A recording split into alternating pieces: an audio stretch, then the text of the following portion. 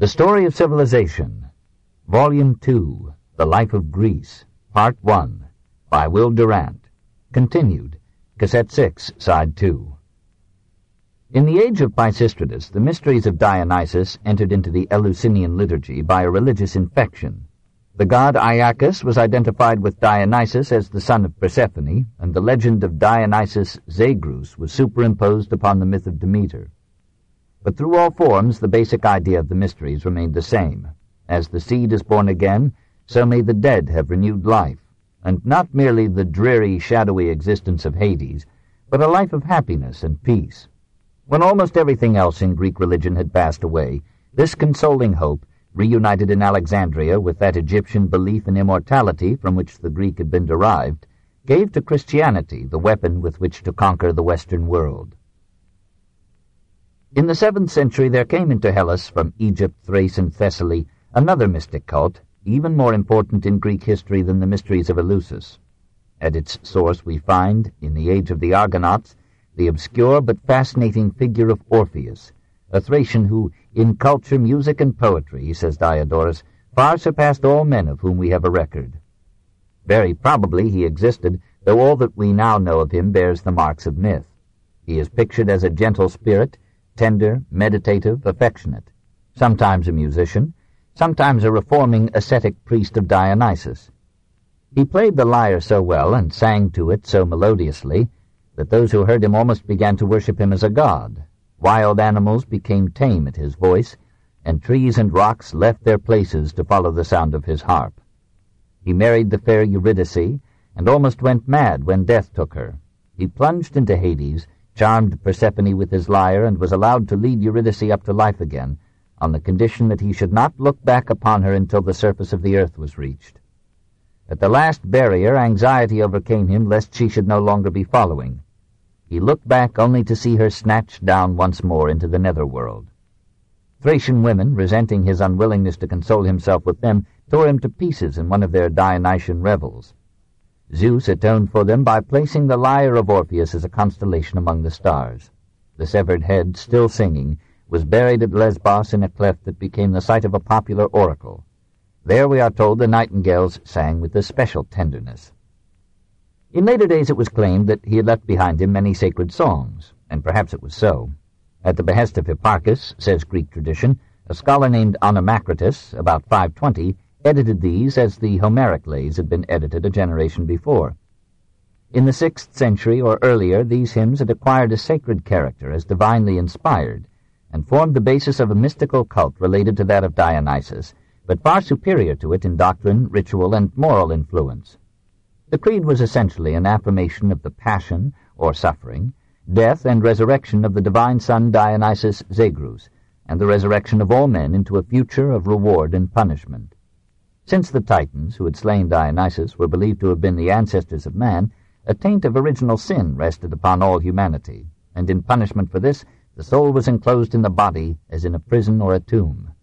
But man might console himself by knowing that the Titans had eaten Dionysus, and that therefore every man harbored in his soul a particle of indestructible divinity. In a mystical sacrament of communion, the Orphic worshippers ate the raw flesh of a bull as a symbol of Dionysus to commemorate the slaying and eating of the god, and to absorb the divine essence anew. After death, said Orphic theology, the soul goes down to Hades and must face judgment by the gods of the underworld. The Orphic hymns and ritual, like the Egyptian Book of the Dead, instructed the faithful in the art of preparing for this comprehensive and final examination. If the verdict was guilty, there would be severe punishment.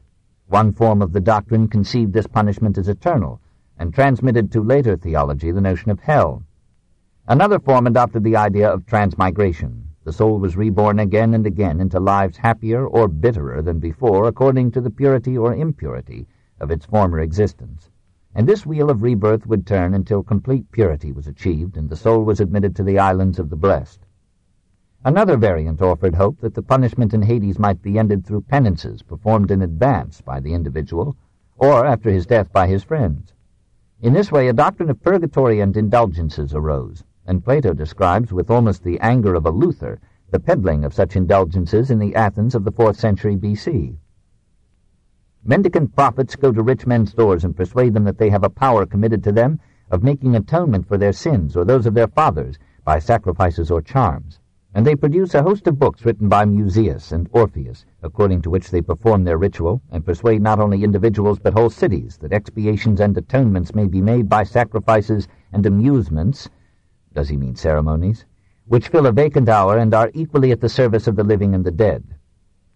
The latter, the ceremonies, they call mysteries, and these redeem us from the pains of hell. But if we neglect them, no one knows what awaits us. Nevertheless, there were in Orphism idealistic trends that culminated in the morals and monasticism of Christianity. The reckless looseness of the Olympians was replaced by a strict code of conduct, and the mighty Zeus was slowly dethroned by the gentle figure of Orpheus, even as Yahweh was to be dethroned by Christ. A conception of sin and conscience, a dualistic view of the body as evil and of the soul as divine, entered into Greek thought. The subjugation of the flesh became a main purpose of religion, as a condition for the release of the soul. The brotherhood of Orphic initiates had no ecclesiastical organization and no separate life, but they were distinguished by the wearing of white garments, the avoidance of flesh food, and a degree of asceticism not usually associated with Hellenic ways. They represented, in several respects, a Puritan reformation in the history of Greece. Their rites encroached more and more upon the public worship of the Olympian gods. The influence of the sect was extensive and enduring. Perhaps it was here that the Pythagoreans took their diet, their dress, and their theory of transmigration. It is worthy of note that the oldest Orphic documents now extant were found in southern Italy. Plato, though he rejected much in Orphism, accepted its opposition of body and soul, its Puritan tendency, its hope of immortality. Part of the pantheism and asceticism of Stoicism may be traced to an Orphic origin. The Neo-Platonists of Alexandria possessed a large collection of Orphic writings, and based upon them much of their theology and their mysticism. The doctrines of hell, purgatory, and heaven, of the body versus the soul, of the divine Son slain and reborn, as well as the sacramental eating of the body and blood and divinity of the god, directly or deviously influenced Christianity, which was itself a mystery religion of atonement and hope, of mystic union and release. The basic ideas and ritual of the Orphic cult are alive and flourishing amongst us today. 4. Worship. Greek ritual was as varied as the kinds of deities that it honored. The Chthonian gods received a gloomy ritual of appeasement and riddance, the Olympians a joyful ritual of welcome and praise. Neither form of ceremony required a clergyman. The father acted as priest for the family, the chief magistrate for the state. Life in Greece was not as secular as it has been described. Religion played a major part in it everywhere, and each government protected the official cult as vital to social order and political stability. But whereas in Egypt and the Near East the priesthood dominated the state, in Greece the state dominated the priesthood, took the leadership of religion, and reduced the clergy to minor functionaries in the temples. The property of the temples, in real estate, money, and slaves, was audited and administered by officials of the state. There were no seminaries for the training of priests. Anyone could be quietly chosen or appointed priest if he knew the rites of the god, and in many places the office was let out to the highest bidder. There was no hierarchy of priestly caste. The priests of one temple or state had usually no association with those of another. There was no church, no orthodoxy, no rigid creed. Religion consisted not in professing certain beliefs, but in joining in the official ritual. Any man might have his own creed, provided that he did not openly deny or blaspheme the city's gods. In Greece, church and state were one. The place of worship could be the domestic hearth, the municipal hearth in the city hall, some cleft in the earth for a Chthonian deity, some temple for an Olympian god. The precincts of the temple were sacred and inviolable. Here the worshippers met, and here all pursued persons, even if tainted with serious crime, could find sanctuary. The temple was not for the congregation, but for the god. There, in his home, his statue was erected, and a light burned before it which was not allowed to die. Often the people identified the god with the statue. They washed, dressed, and tended the image carefully, and sometimes scolded it for negligence. They told how at various times the statue had sweated, or wept, or closed its eyes. In the temple records a history was kept of the festivals of the god, and of the major events in the life of the city or group that worshipped him. This was the source and first form of Greek historiography. The ceremony consisted of procession, chants, sacrifice, prayer, and sometimes a sacred meal. Magic and masquerade, tableaus, and dramatic representations might be part of the procession. In most cases, the basic ritual was prescribed by custom, and every movement of it, every word of the hymns and prayers, was preserved in a book kept sacred by the family or the state. Rarely was any syllable or action altered, or any rhythm. The god might not like or comprehend the novelty. The living speech changed, the ritual speech remained as before. In time, the worshippers ceased to understand the words they used, but the thrill of antiquity supplied the place of understanding. Often the ceremony outlasted even the memory of the cause that had prompted it. Then new myths were invented to explain its establishment. The myth or creed might change, but not the ritual. Music was essential to the whole process, for without music, religion would be difficult. Music generates religion as much as religion generates music. Out of the temple and processional chants came poetry, and the meters that later adorned the robust profanity of Archilochus, the reckless passion of Sappho, and the scandalous delicacies of Anacreon. Having reached the altar, usually in front of the temple, the worshippers sought with sacrifice and prayer to avert the wrath or win the aid of their god. As individuals, they might offer almost anything of value: statues, reliefs, furniture, weapons, cauldrons, tripods, garments, pottery. When the gods could make no use of such articles, the priests could. Armies might offer part of their spoils, as Xenophon's 10,000 did in their retreat. Groups would offer the fruits of the field, the vines or the trees, more often an animal appetizing to the god, sometimes on occasions of great need a human being. Agamemnon offered Iphigenia for a wind. Achilles slaughtered 12 Trojan youths on the pyre of Patroclus. Human victims were hurled from the cliffs of Cyprus and Leucas to satiate Apollo. Others were presented to Dionysus in Chios and Tenedos. Themistocles is said to have sacrificed Persian captives to Dionysus at the Battle of Salamis. The Spartans celebrated the festival of Artemis Orthia by flogging youths, sometimes to death, at her altar. In Arcadia, Zeus received human sacrifice till the 2nd century A.D.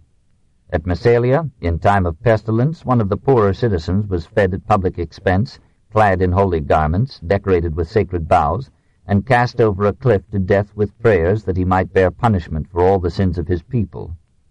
In Athens it was the custom, in famine, plague, or other crisis, to offer to the gods, in ritual mimicry or in actual fact, one or more scapegoats for the purification of the city. And a similar rite, mimic or literal, was annually performed at the festival of the Thargelia. These victims in Athens were called pharmakoi, which meant originally magicians. Pharmakon meant a magic spell or formula, then a healing drug.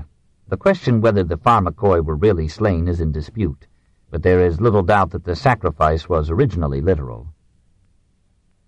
In the course of time, human sacrifice was mitigated by restricting its victims to condemned criminals and dulling their senses with wine. Finally, it was replaced by the sacrifice of an animal. When, on the night before the Battle of Leuctra, in 371 B.C., the Boeotian leader Pelopidas had a dream that seemed to demand a human sacrifice at the altar as the price of victory, some of his counselors advised it, but others protested against it, saying that such a barbarous and impious obligation could not be pleasing to any supreme beings, that Typhons and giants did not preside over the world, but the general father of gods and mortals, that it was absurd to imagine any divinities and powers delighting in slaughter and sacrifice of men. Animal sacrifice, then, was a major step in the development of civilization. The beasts who bore the brunt of this advance in Greece were the bull, the sheep, and the pig. Before any battle, the rival armies sent up sacrifices in proportion to their desired victory. Before any assembly in Athens, the meeting place was purified by the sacrifice of a pig. The piety of the people, however, broke down at the crucial point. Only the bones and a little flesh, wrapped in fat, went to the god. The rest was kept for the priests and the worshippers. To excuse themselves, the Greeks told how, in the days of the giants, Prometheus had wrapped the edible portions of the sacrificial animal in skin and the bones in fat, and had asked Zeus to choose which he preferred. Zeus had with both hands chosen the fat. It was true that Zeus was enraged upon finding that he had been deceived, but he had made his choice and must abide by it forever.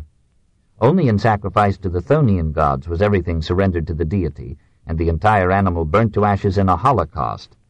The divinities of the lower world were more feared than those of Olympus.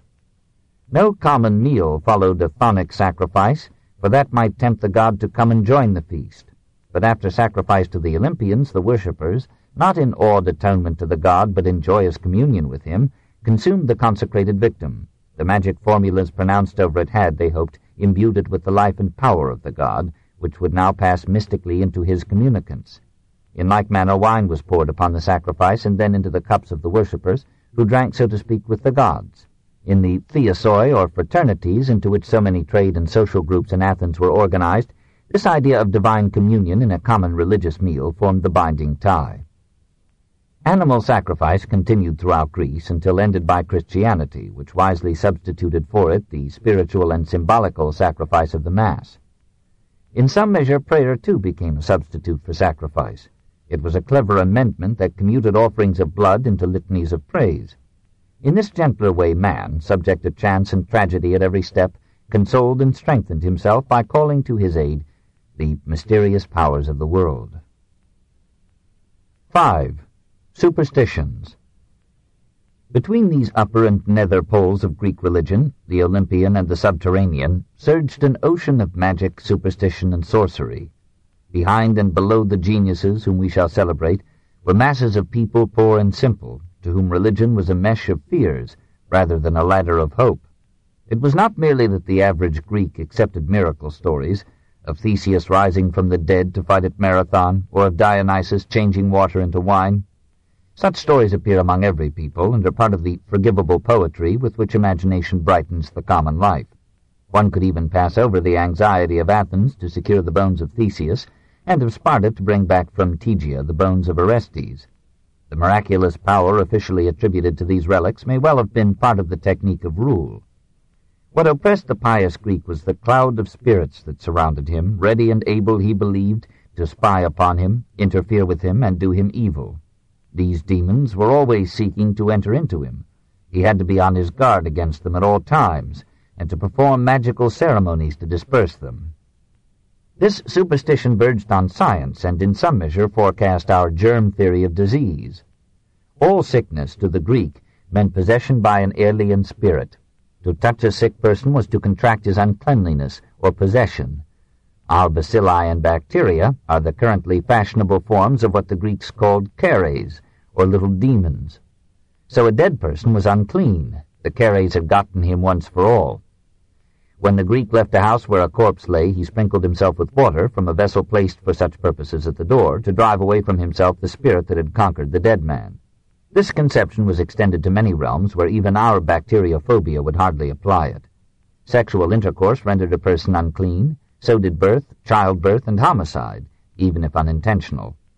Madness was possession by an alien spirit. The madman was beside himself. In all these cases, a ceremony of purification was considered necessary. Periodically, homes, temples, camps, even whole cities were purified, and very much as we disinfect them, by water, smoke, or fire. A bowl of clean water stood at the entrance to every temple, so that those who came to worship might cleanse themselves, perhaps by a suggestive symbolism. The priest was an expert in purification. He could exorcise spirits by striking bronze vessels, by incantations, magic, and prayer. Even the intentional homicide might, by adequate ritual, be purified. Repentance was not indispensable in such cases. All that was needed was to get rid of the evil possessive demons. Religion was not so much a matter of morals as a technique of manipulating spirits. Nevertheless, the multiplication of taboos and purificatory rites produced in the religious Greek a state of mind surprisingly akin to the Puritan sense of sin. The notion that the Greeks were immune to the ideas of conscience and sin will hardly survive a reading of Pindar and Aeschylus. Out of this belief in an enveloping atmosphere of spirits came 1,000 superstitions, which Theophrastus, successor to Aristotle, summarized in one of his Characters. Superstitiousness would seem to be a sort of cowardice with respect to the divine. Your superstitious man will not sally forth for the day till he have washed his hands and sprinkled himself at the 9 springs, and put a bit of bay leaf from a temple in his mouth. And if a cat cross his path, he will not proceed on his way till someone else be gone by, or he have cast 3 stones across the street.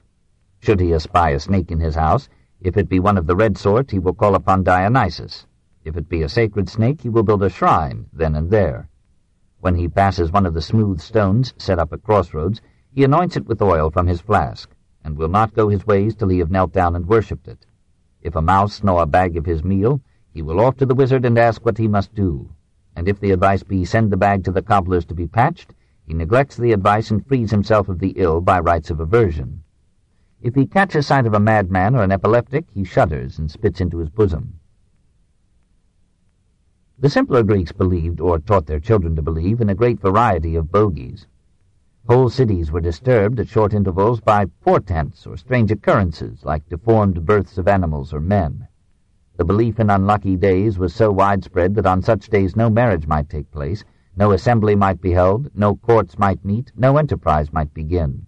A sneeze, a stumble, might be reason for abandoning a trip or an undertaking. A minor eclipse could stop or turn back armies and bring great wars to a disastrous end. Again, there were persons gifted with the power of effective cursing. An angered parent, a neglected beggar might lay upon one a curse that would ruin one's life. Some persons possessed magic arts. They could mix love philters or aphrodisiacs, and could by secret drugs reduce a man to impotence or a woman to sterility. Plato did not consider his laws complete without an enactment against those who injure or slay by magic arts. Witches are not medieval inventions. Note Euripides' Medea and Theocritus' Cymetha. Superstition is one of the most stable of social phenomena. It remains almost unchanged through centuries and civilizations, not only in its bases, but even in its formulas. 6. Oracles. In a world so crowded with supernatural powers, the events of life seem to depend upon the will of demons and gods. To discover that will, the curious Greeks consulted soothsayers and oracles, who divined the future by reading the stars, interpreting dreams, examining the entrails of animals, or observing the flight of birds. Professional soothsayers hired themselves out to families, armies, and states.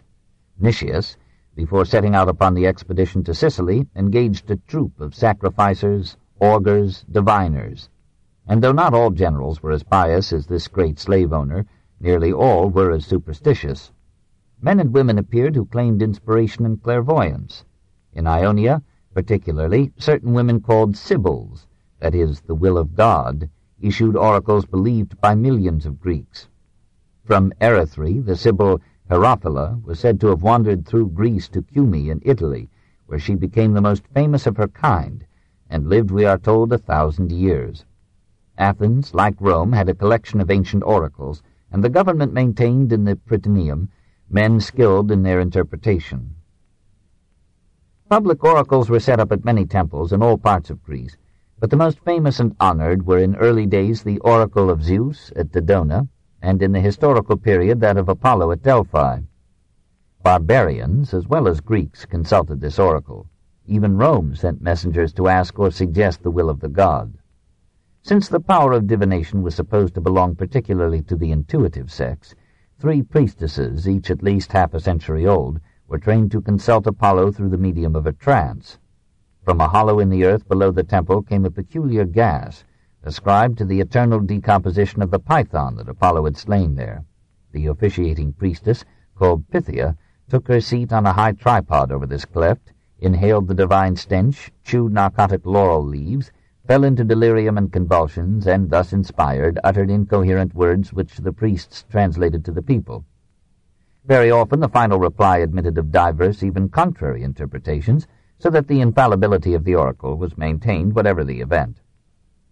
Possibly the priests were no less puppets than the priestesses. Sometimes they accepted bribes, and in most cases the voice of the oracle harmonized melodiously with the dominant influence in Greece.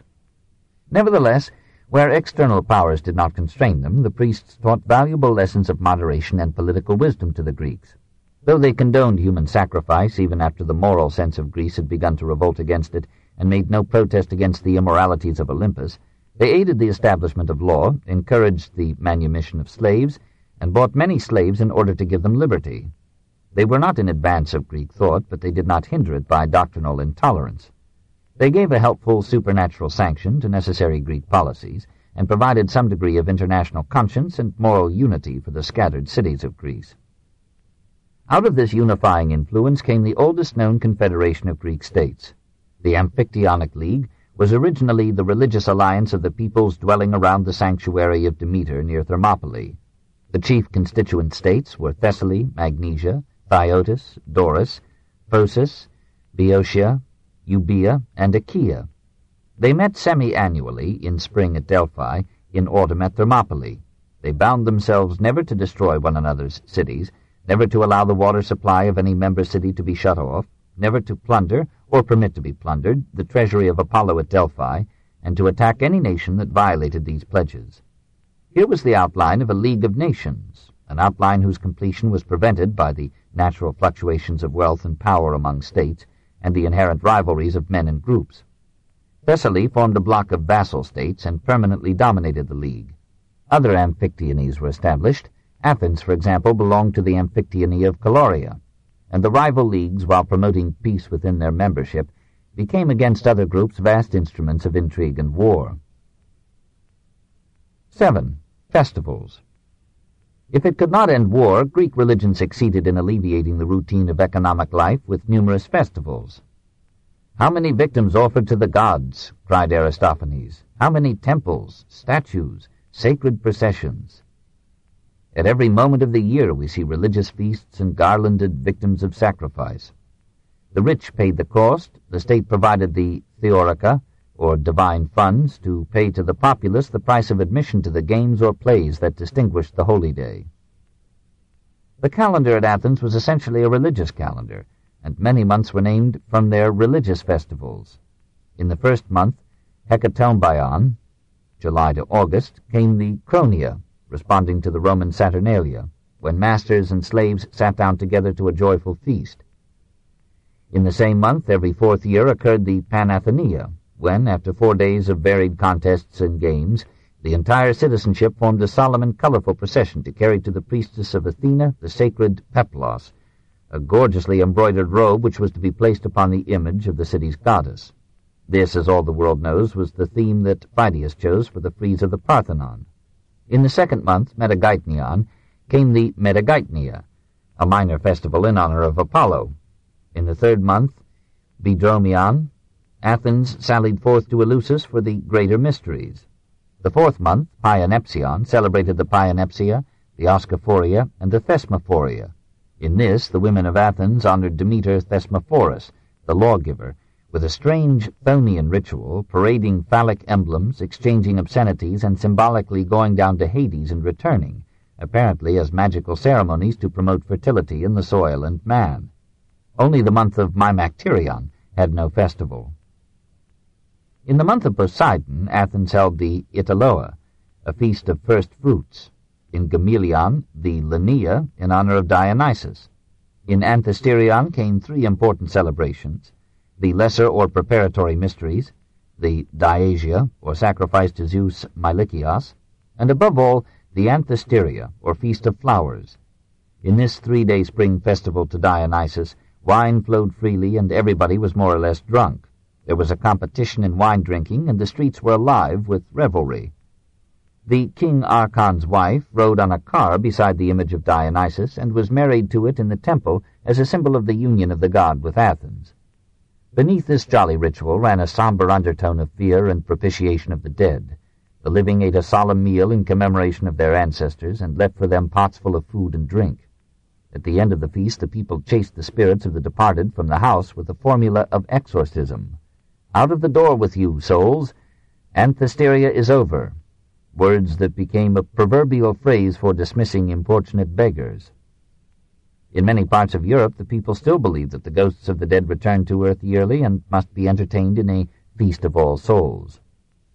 In the 9th month, Elaphebolion, came the great Dionysia, established by Pisistratus in 534.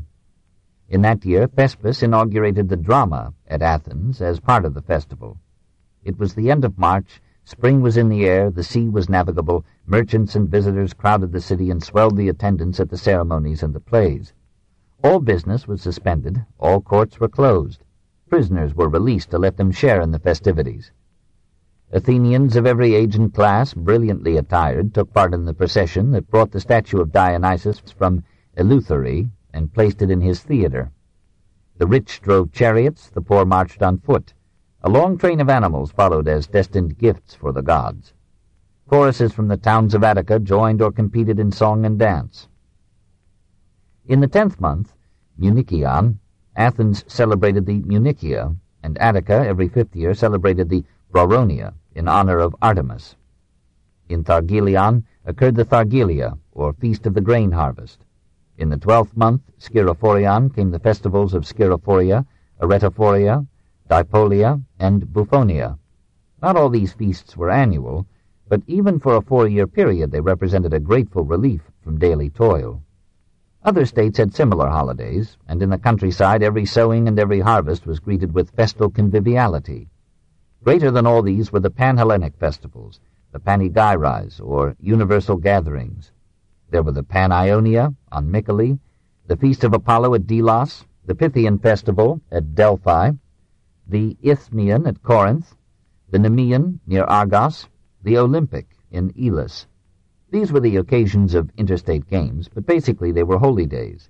It was the good fortune of Greece to have a religion human enough, in later days humane enough, to associate itself joyfully and creatively with art, poetry, music, and games, even, at last, with morality.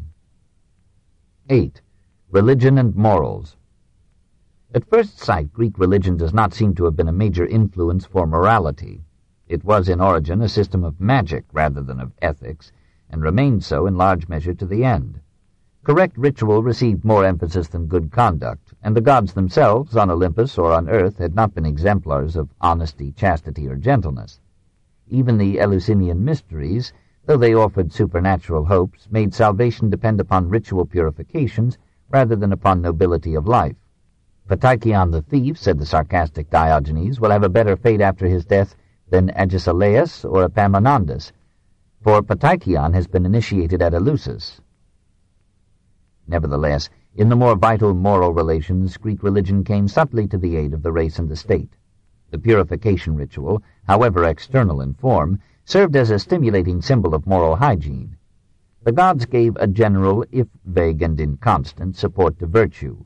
They frowned upon wickedness, revenged themselves upon pride, protected the stranger and the suppliant, and lent their terror to the sanctity of oaths.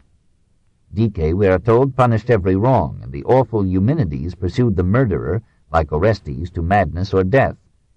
The central acts and institutions of human life, birth, marriage, the family, the clan, the state, received a sacramental dignity from religion, and were rescued from the chaos of hasty desire. Through the worship or honoring of the dead, the generations were bound together in a stabilizing continuity of obligations, so that the family was not merely a couple and their children, or even a patriarchal assemblage of parents, children, and grandchildren, but a holy union and sequence of blood and fire stretching far into the past and the future, and holding the dead, the living, and the unborn in a sacred unity stronger than any state. Religion not only made the procreation of children a solemn duty to the dead, but encouraged it through the fear of the childless man that no posterity would inter him or tend his grave. So long as this religion kept its influence, the Greek people reproduced themselves vigorously, and as plentifully among the best as among the worst. And in this way, with the help of a merciless natural selection, the strength and quality of the race were maintained. Religion and patriotism were bound together in 1,000 impressive rites. The god or goddess most revered in public ceremony represented the apotheosis of the city. Every law, every meeting of the assembly or the courts, every major enterprise of the army or the government, every school and university, every economic or political association was surrounded with religious ceremony and invocation. In all these ways, Greek religion was used as a defense by the community and the race against the natural egoism of the individual man. Art, literature, and philosophy first strengthened this influence and then weakened it. Pindar, Aeschylus, and Sophocles poured their own ethical fervor or insight into the Olympian creed, and Phidias ennobled the gods with beauty and majesty. Pythagoras and Plato associated philosophy with religion and supported the doctrine of immortality as a stimulus to morals. But Protagoras doubted, Socrates ignored, Democritus denied, Euripides ridiculed the gods. And in the end, Greek philosophy, hardly willing it, destroyed the religion that had molded the moral life of Greece. Chapter 9. The Common Culture of Early Greece. 1. The Individualism of the State. The two rival zeniths of European culture, ancient Hellas and Renaissance Italy, rested upon no larger political organization than the city-state. Geographical conditions presumably contributed to this result in Greece. Everywhere mountains or water intervened. Bridges were rare and roads were poor. And though the sea was an open highway, it bound the city with its commercial associates rather than with its geographical neighbors. But geography does not altogether explain the city-state. There was as much separatism between Thebes and Plataea on the same Boeotian plain as between Thebes and Sparta, more between Sybaris and Crotona on the same Italian shore than between Sybaris and Syracuse. Diversity of economic and political interest kept the cities apart. They fought one another for distant markets or grain, or formed rival alliances for control of the sea. Distinctions of origin helped to divide them. The Greeks considered themselves to be all of one race, but their tribal divisions, Aeolian, Ionian, Achaean, Dorian, were keenly felt, and Athens and Sparta disliked each other with an ethnological virulence worthy of our own age. Differences of religion strengthened as they were strengthened by political divisions. Out of the unique cults of locality and clan came distinct festivals and calendars, distinct customs and laws, distinct tribunals, even distinct frontiers, for the boundary stones limited the realm of the god as well as of the community. Cujus regio, ejus religio. These and many other factors united to produce the Greek city-state. It was not a new administrative form. We have seen that there were city-states in Sumeria, Babylonia, Phoenicia, and Crete hundreds or thousands of years before Homer or Pericles. Historically, the city-state was the village community in a higher stage of fusion or development, a common market, meeting ground, and judgment seat for men tilling the same hinterland, belonging to the same stock and worshipping the same god. Politically, it was to the Greek the best available compromise between those two hostile and fluctuating components of human society, order and liberty. A smaller community would have been insecure, a larger one tyrannical. Ideally, in the aspirations of philosophers, Greece was to consist of sovereign city-states cooperating in a Pythagorean harmony. Aristotle conceived the state as an association of freemen acknowledging one government and capable of meeting in one assembly. A state with more than 10,000 citizens he thought would be impracticable. In the Greek language, one word, polis, sufficed for both city and state. All the world knows that this political atomism brought to Hellas many a tragedy of fraternal strife. Because Ionia was unable to unite for defense, it fell subject to Persia. Because Greece, despite confederacies and leagues, was unable to stand together, the freedom which it idolized was in the end destroyed. And yet Greece would have been impossible without the city-state. Only through this sense of civic individuality, this exuberant assertion of independence, this diversity of institutions, customs, arts, and gods, was Greece stimulated by competition and emulation to live human life with a zest and fullness and creative originality that no other society had ever known. Even in our own times, with all our vitality and variety, our mechanisms and powers, is there any community of like population or extent that pours into the stream of civilization such a profusion of gifts as flowed from the chaotic liberty of the Greeks? 2. Letters. Nevertheless, there were common factors in the life of these watchfully separatist states. As far back as the 13th century B.C., we find one language throughout the Greek peninsula. It belonged to the Indo-European group, like Persian and Sanskrit, Slavonic and Latin, German and English. Thousands of words denoting the primary relations or objects of life have common roots in these tongues, and suggest not only the predispersion antiquity of the things denoted, but the kinship or association of the peoples who used them in the dawn of history. It is true that the Greek language was diversified into dialects, Aeolic, Doric, Ionic, Attic, but these were mutually intelligible and yielded, in the 5th and 4th centuries, to a koine dialectos, or common dialect, which emanated principally from Athens and was spoken by nearly all the educated classes of the Hellenic world. Attic Greek was a noble tongue, vigorous, supple, melodious, as irregular as any vital speech, but lending itself readily to expressive combinations, delicate gradations and distinctions of meaning, subtle philosophical conceptions, and every variety of literary excellence from the many-billowed surge of Homer's verse to the placid flow of Plato's prose. We do not know how ancient Greek was pronounced. The accents that trouble us so much were seldom used by the classical Greeks, but were inserted into ancient texts by Aristophanes of Byzantium in the 3rd century B.C. These accents should be ignored in reading Greek poetry. Greek tradition attributed the introduction of writing into Greece to Phoenicians in the 14th century B.C., and we know nothing to the contrary. The oldest Greek inscriptions, dating from the 8th and 7th centuries, show a close resemblance to the Semitic characters on the 9th century Moabite stone. These inscriptions were written in Semitic fashion from right to left.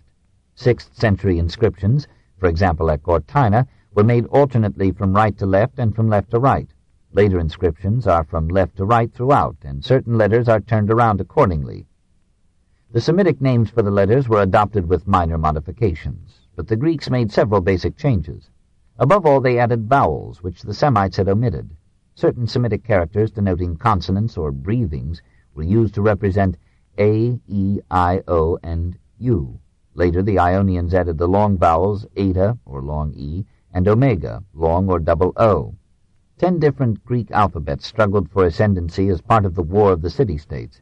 In Greece, the Ionian form prevailed and was transmitted to Eastern Europe, where it survives today. In Rome, the Chalcidian form was adopted from Cumae to become the Latin alphabet and ours. The Chalcidic alphabet lacked the long E and O, but, unlike the Ionian, retained the Phoenician vowel as a consonant, a V with approximately the sound of W. Hence the Athenians called wine oinos, the Chalcidians called it voinos, the Romans called it vinum or vinum, we call it wine. Chalcis kept the Semitic kopa, or Q, and passed it on to Rome and ourselves. Ionia abandoned it, content with K. Ionia represented L as A, Chalcis as L. Rome straightened up the latter form and gave it to Europe. The Ionians used P for R, but in Greek Italy the P sprouted a tail and became R. The earliest uses of writing in Greece were probably commercial or religious. Apparently priestly charms and chants are the mother of poetry, and bills of lading are the father of prose. Writing split into 2 varieties, the formal for literary or epigraphic purposes, the cursive for ordinary use. There were no accents, no spaces between words, no punctuation points, but a change of topic was marked off by a horizontal dividing stroke called the paragraphos, that is, a sign written on the side. The materials used to receive writing were various. At first, if we may believe Pliny, leaves or the bark of trees. For inscriptions, stone, bronze, or lead. For ordinary writing, clay tablets, as in Mesopotamia, then wooden tablets covered with wax, which were popular in retrospect with schoolboys. For more permanent purposes, papyrus, which the Phoenicians brought from Egypt, and, in the Hellenistic and Roman periods, parchment made from the skins or membranes of goats or sheep. A metal stylus was used on wax tablets. On papyrus or parchment, a reed dipped in ink. Wax writing was erased with the flat butt of the stylus, ink with a sponge. So the poet Martial sent a sponge with his poems to his friend so that they might be wiped out with a stroke. Many a critic will mourn the passing of this courtesy. In no field have the old words so regularly come down to us as in that of writing. Paper, of course, is papyrus, and once again, in the cycle of fashion, the substance is a compressed plant. A line of writing was a stikos, or row. The Latins called it a versus, or verse, that is, a turning back. The text was written in columns upon a strip of papyrus or parchment from 20 to 30 feet long, wound about a stick. Such a roll was called a biblos, from the Phoenician city, so named whence papyrus came to Greece. A smaller roll was called biblion. Our Bible was originally ta biblia, the rolls. When a roll formed part of a larger work, it was called a tomos, or cutting. The first sheet of a roll was called the protokolon, that is, the first sheet glued to the stick. The edges of the roll were smoothed with pumice and sometimes colored. If the author could afford the expense, or the roll contained important matter, it might be wrapped in a diphthera, or membrane, or as the Latins called it, a vellum. Since a large roll would be inconvenient for handling or reference, literary works were usually divided into several rolls, and the word biblos, or book, was applied not to each work as a whole, but to each roll or part. This book is continued on Cassette 7, Side 1.